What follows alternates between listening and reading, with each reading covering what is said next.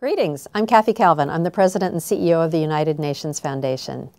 And I'm joining you because today is a special day, Giving Tuesday, when people all over the world are coming together for a new day to give back. Whether you're in the White House, or you're a family member, or you're in a business, or you're a student, or an individual who cares, people can join together on today, December 3rd, Giving Tuesday, to give to issues and causes they care about.